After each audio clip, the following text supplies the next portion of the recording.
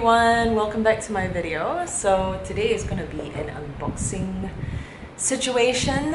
I told myself that I wouldn't be spending again, and it has been several purchases so far.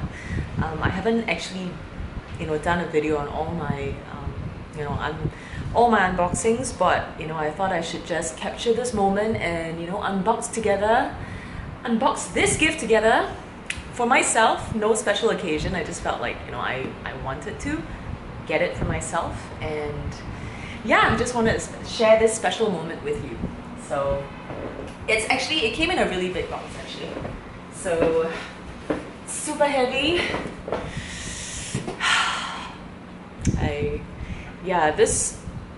I decided on this purchase within like just half an hour of looking at it. Okay, so yeah, here it goes. So the story about this is that I've always been looking for this specific kind of backpack style. I've always wanted it, and yeah, so when I saw it, literally it just took me only less than 30 minutes to just think about it, or even lesser. And yeah, oh wow, okay, so I got it from Love Lux Luxury. Yeah, so she packed all like the receipts. She gave me like okay, I didn't expect that. Okay, there's just a lot of everything on, and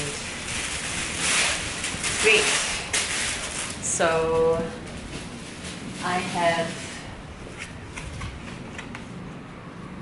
a care card here, and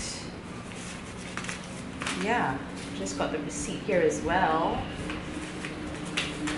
So yeah, I think I could probably share with you, how much I paid for this purchase. Like I got it for 5,600 Singapore dollars.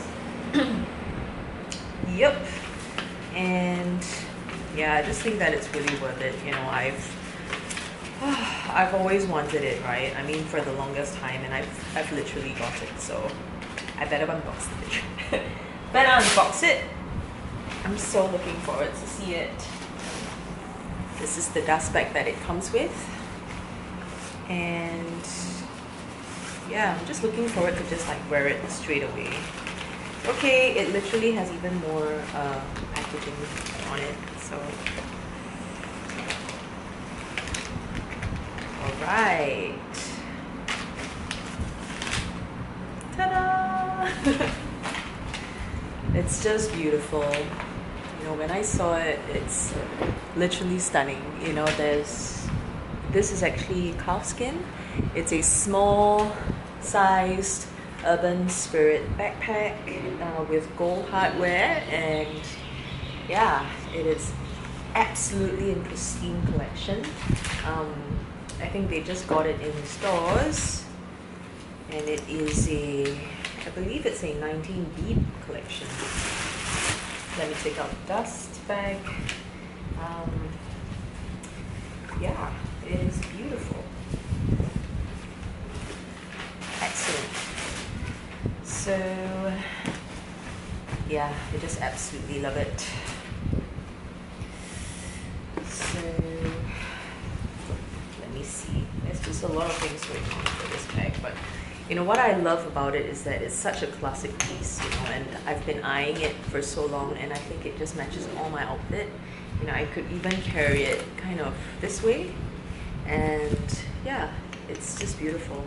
Even like the plastic sticker is actually on right now, so it's absolutely brand new. It hasn't been used before, and it's just absolutely beautiful, and I love it.